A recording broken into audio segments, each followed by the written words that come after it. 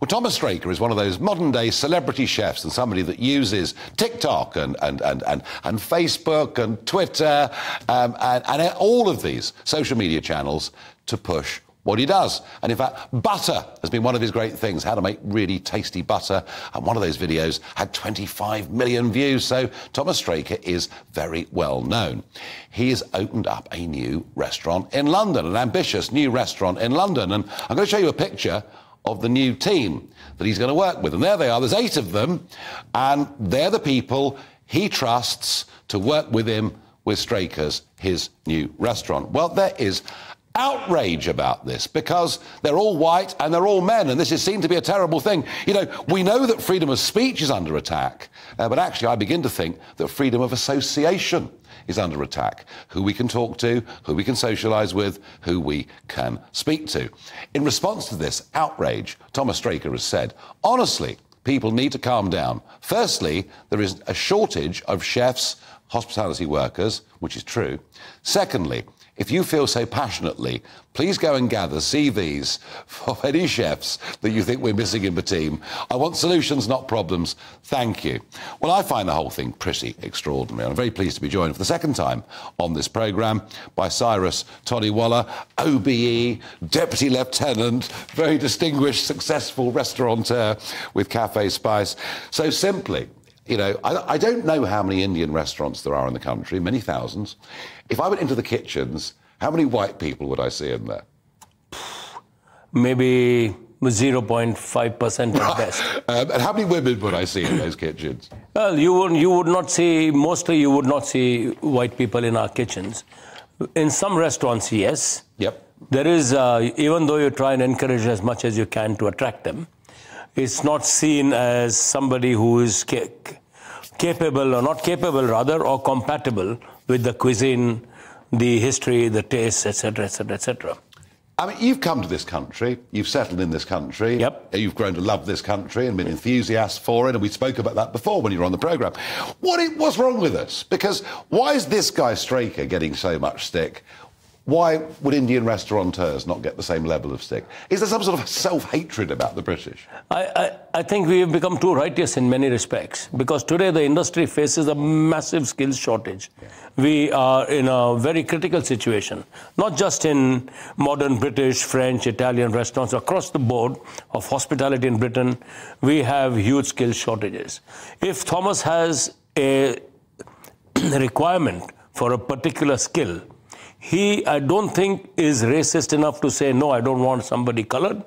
All he wants was people that can deliver the menu that he's going to create. And people that he knows, and people that he trusts. Absolutely. And it's expensive, isn't it? You know, a hell of a financial risk setting up a new restaurant. Now, I find the abuse extraordinary.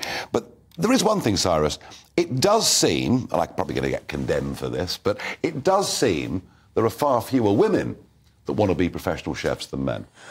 There is a growing percentage of young girls, young ladies joining hospitality associations and schools. Yeah. Okay. We see them because we run a competition, and this year's team was all-girl team that won from University of West London. Okay.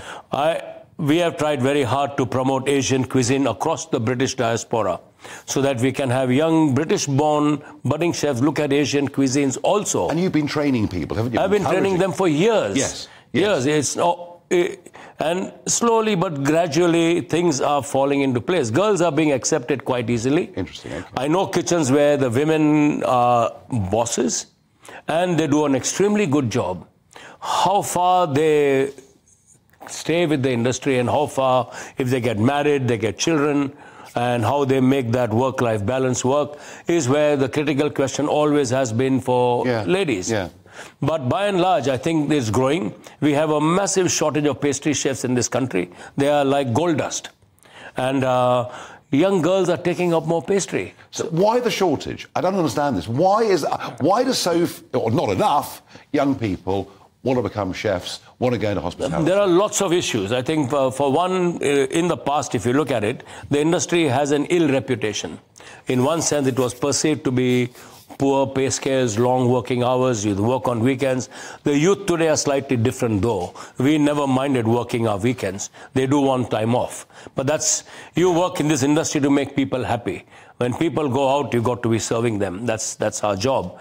But what has happened is the industry has changed, but that has not penetrated down. Parents still feel that the industry is very poor paying. Yeah. The reciprocation for the number of hours put into the job are not good enough. Basically, young people don't want to work hard anymore. No, we have a sort of a reputation, a sort of an image that needs to be eradicated. The industry tries very hard. There are lots of associations that are trying very hard to encourage young people to join the industry. But it's a very slow process, a slow battle. If I'm going out for a meal, I'm going out for an Indian or whatever it may be, one of the things that will accompany my meal will be a glass of something. And that, of course, today has just become a lot more expensive, hasn't it? 100% has. You know, I mean, is the industry seeing the cost of living impacting?